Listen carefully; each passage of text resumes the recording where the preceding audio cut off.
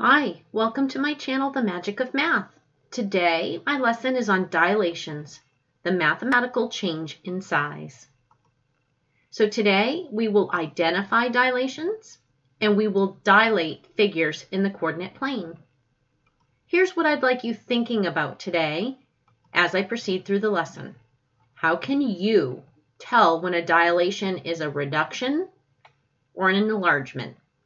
So I want you thinking about a dilation because there's two different types of dilations. Let's review some vocabulary before we begin. So this is the fourth video in the playlist. The previous videos covered translations, reflections, and rotations. And this is the fourth transformation and the final transformation that I will review in this grade 8 playlist. And a transformation describes how a two-dimensional figure moves on a coordinate plane. A transformation is a change in location by sliding, turning, flipping, or by changing size. So today we're going to discuss the transformation dilation, which is a figure that changes size but not shape and becoming smaller or larger about a fixed point. And we call this fixed point the center of dilation. So a dilated figure increases or decreases by a specific amount, which we refer to as the scale factor. A dilated image is always similar to the original figure. So unlike the previous three transformations that I reviewed in this playlist, those all resulted a congruent image after being transformed. A dilation will not result a congruent image, it results a similar image by a scale factor. So the image, the transformed image, will be proportional to the original. The center of dilation is this fixed point in a plane that all points are expanded or shrunk by a specific factor. You can think of this factor as the scale factor. How many times larger or how many times smaller? The point can be inside or outside of the figure, which I'll show you examples of both of those today. And when we do this in a coordinate plane, typically the center of dilation is the origin. Everything is enlarged or reduced relative to the origin. Reviewing that an image is the figure after its transformation, and we label this using the apostrophe, which we refer to in math as prime. So for example, if I transform triangle ABC, it will transform to triangle A prime, B prime, C prime, noting that the vertices A prime, B prime, and C prime are related to the original figure, but this is the image after the transformation. And reviewing similar, when two figures have the same shape, corresponding angles will be congruent and corresponding sides will be proportional. And again, I'll refer to this in the video further. So let's talk about dilations in your real world because they exist. If you've ever been to an eye doctor or had known anyone who's been to the eye doctor and they say, oh, I had my eyes dilated, that means that the eye doctor, the optometrist, has enlarged your pupils in order to think of it as widening them, opening them up. You can see in this image how one person's, the left eye, the pupil, the black, the center is much larger than the one on the right. So typically your eyeballs, your eyes, the pupil is what is on the right, and an optometrist will put something in your eye to cause your eye to dilate so that they can examine your pupil. So that's a dilation in the real world. Here's our dilated eye, and here is, you can see that we have our center of dilation right here on the right, and if you draw lines out, they should fit right in there. So you can see that there's a proportional relationship here because as we have our center of dilation, it's enlarging. This is enlarged. So you could see it would grow, grow, grow, grow, grow, grow, and it could keep going bigger, but it's an eyeball, so it has a limit to how big it can get. So our center of dilation. So now let's talk about dilations in math. This is what an example of a dilation since each letter is getting larger with respect to the center. So if I call this the center of dilation because I'm not in a coordinate plane, I have to pick a center, and I draw lines out, everything should grow within that range. So you can see that these letters have the borders here and you can see it enlarging. Now, dilations in math, when we talk about geometric figures, two-dimensional figures, we are starting with this blue, and then this green is the image. It's labeled the image. And you can see that this side right here goes from 4 inches to a 2-inch in the image. And this side is 6 inches, and it goes to 3. We can see that it's smaller, meaning it's a reduction. And then we can also see that we have a reduction here. This went from 6 to 3. If we divide, we would need to divide by 2. Or we're going to talk about multiplying by 1/2. 6 times 1/2 is 3. 4 times 1/2 is 2. So therefore, we can say that this is a dilation that is a reduction by a scale factor of 1/2. This image is proportionally 1/2. Each corresponding side is 1/2 of the other. And they're similar figures because we can tell they're rectangles, so corresponding angles are congruent, and corresponding sides are proportional, because 6 over 3 is equivalent to 4 over 2. They both simplify to 2.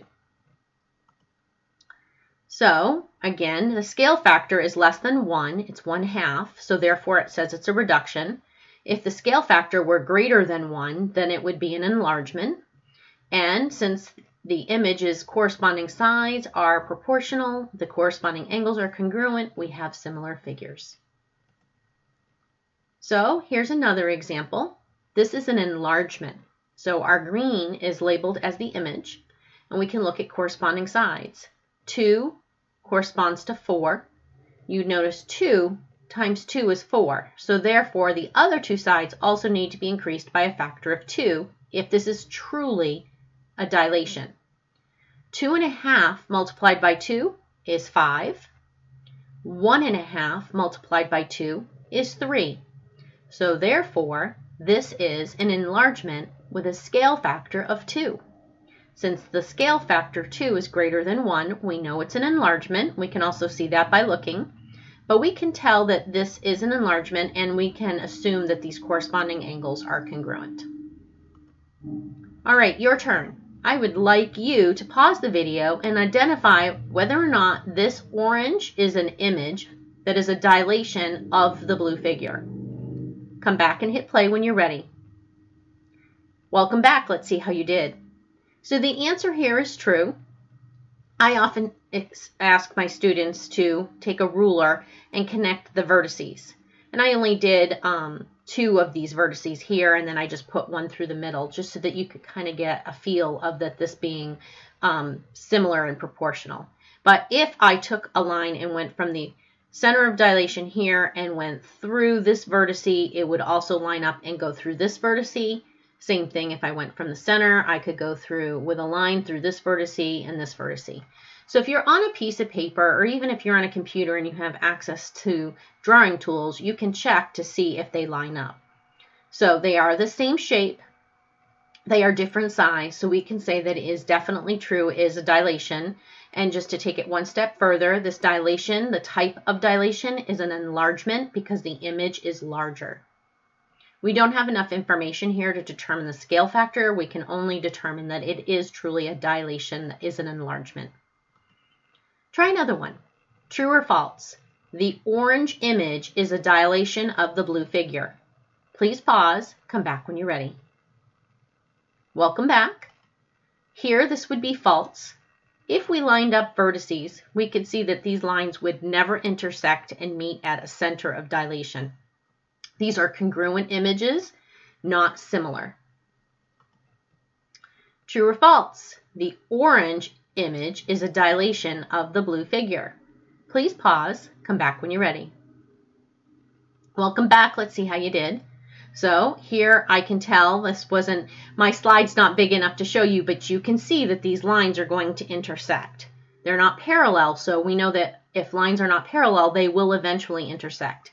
So when I line up, you can just see that these are all going to converge to a point, and the blue image, the orange image is definitely a dilation of the blue, and it's an enlargement.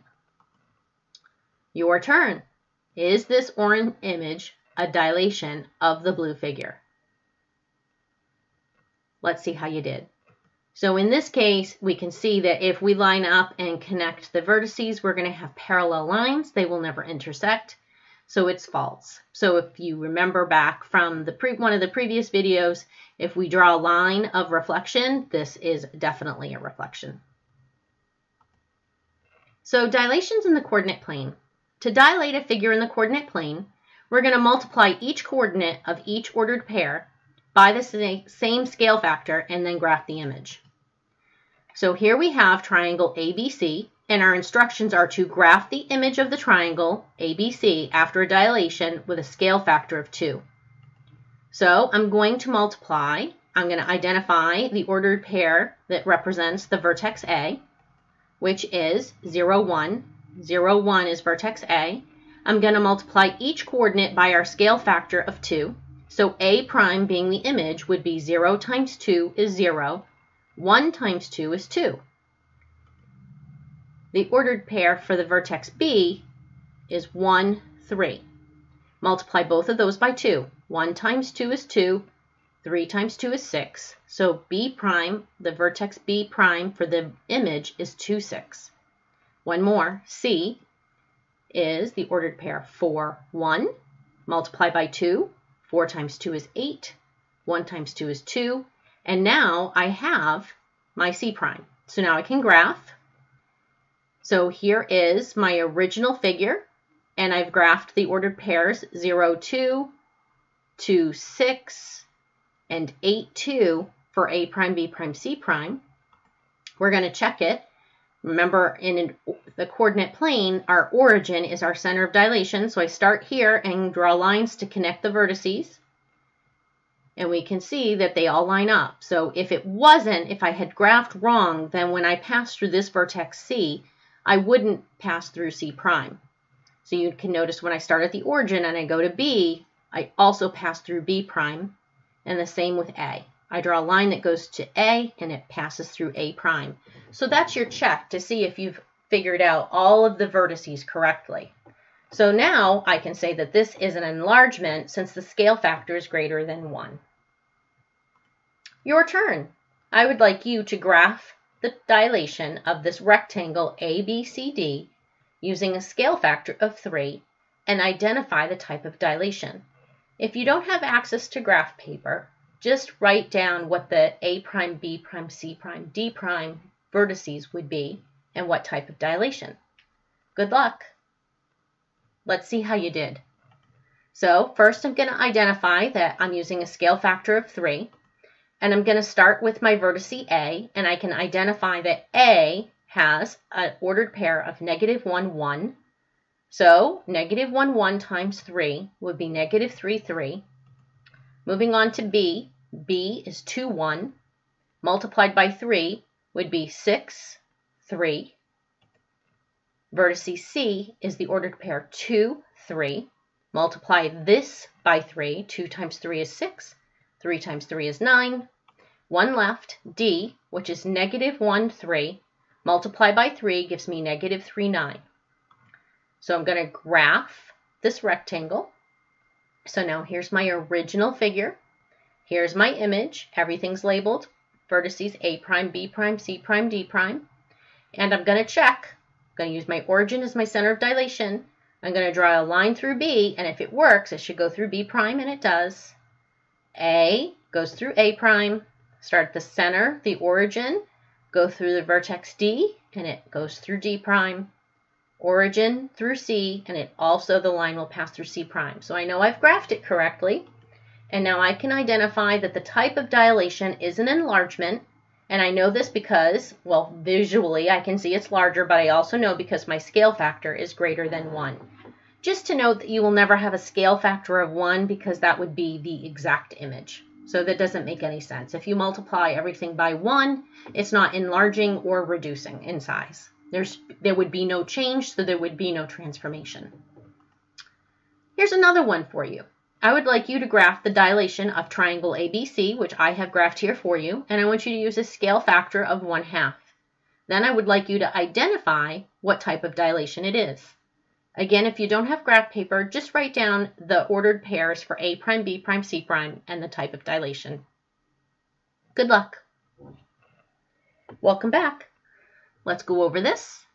So I'm going to start by identifying that my scale factor is given to me as 1/2. So I'm going to identify the ordered pair for the vertex A, which is -4, -4. Multiply each of those by 1/2. -4 times 1/2 is -2. 4 times 1/2 is 2. B prime is going to be, after I multiply the vertex B of -2, 4 by 1/2. -2 times 1/2 is -1. 4 times 1/2 is 2. And 1 left. I have vertices C, which is 6, -6. 6 times 1/2 is 3. -6 times 1/2 is -3. Graph my image and check, using my center of dilation as my origin. Go through A, and notice that as I line up the origin in A, it does pass through A prime. Origin and vertex B, and when I draw my line, it passes through B prime. Origin and C, and you notice it passed through C prime. So this image ended up being inside of my original figure, which will happen. And I can identify that this image is a reduction since our scale factor is less than 1. And we can also visually see that it's smaller. Your turn. I would like you now, you have the original image, A, B, C, D. I know that this is the dilated image because it's smaller and it's A prime, B prime, C prime, D prime. So remember, you can identify what the original figure is because it's just A. And I know that this is the vertice A prime, so that's the image. We label the image with the prime. So I'd like you to pause and try to identify the type of dilation and what would its scale factor be. Welcome back. Let's see how you did. So there's a couple of strategies that you could have used to identify this. So first, I hope you knew that it was a reduction because it's smaller. But let's go ahead and figure out a few ways to determine the scale factor. So one would be to write down the vertice A, and it was -6, 3. -6, 3. Then the vertice of A prime is -2, 1. And if I look at that, I can ask myself, what did I do to -6 to get -2? And what did I do to 3 to get to 1? So you could say divide by 3, which when we're talking about scale factor, we're multiplying. So 3 times 1/3 is 1. And remember, dividing by 3 is the same as multiplying by 1/3. -6 times 1/3 is -2. You could go forth and check B and B prime and C prime, and you would still get a factor of 1/3. So the other strategy you could do is, because it is a rectangle and we're in a coordinate plane, we could say how many units is side BC. So I can see 1, 2, 3, 4, 5, 6. So the original rectangle, the side BC, has a measure of 6 units in the coordinate plane. And the measure of side B prime, C prime has a measure of 2 units in the coordinate plane. 6 times 1/3 is 2. So we can see that this figure is proportional. If you want to check another side, you could do side AB is 12 units. And side A prime, B prime is 4 units. 12 multiplied by 1/3 is 4. So I can conclude that this is indeed a dilation, and it's a reduction with a scale factor of 1/3. So I hope that helps you understand dilations and how to recognize them and how to use a coordinate plane to create the image of a dilation. I hope you'll subscribe to my channel and give me a thumbs up on this video if you enjoyed it. And don't forget to check out, if you already haven't, translations, reflections, and rotations in this playlist. Have a great day.